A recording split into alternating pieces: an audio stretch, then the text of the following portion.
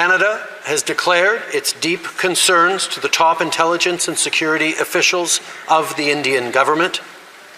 Last week at the G20, I brought them personally and directly to Prime Minister Modi in no uncertain terms.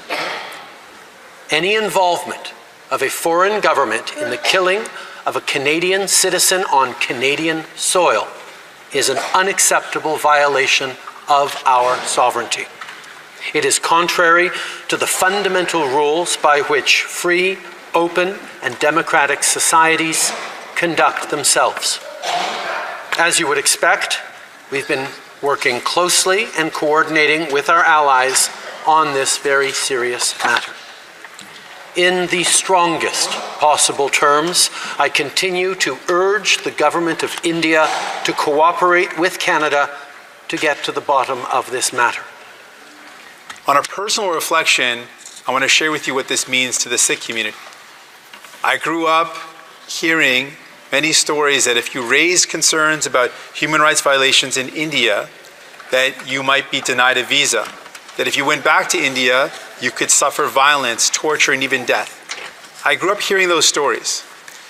But to hear the Prime Minister of Canada corroborate a potential link between a murder of a Canadian citizen on Canadian soil by a foreign government is something I could never have imagined. To understand what that means to the community, this is a place that so many people around the world have sought as refuge. People have fled persecution in their home countries, where they were threatened by torture and violence and death, to come to Canada as a beacon of safety, a place where you could be safe, free from violence, be able to speak your thoughts, speak your mind, and not worry if you would wake up dead the next day or someone you loved would be tortured or killed. That safety and security that so many Canadians feel has now been rocked.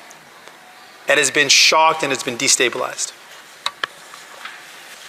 We know that the practice of the Indian government has been one of division, of violence, persecution, attacking those that are critical of the government.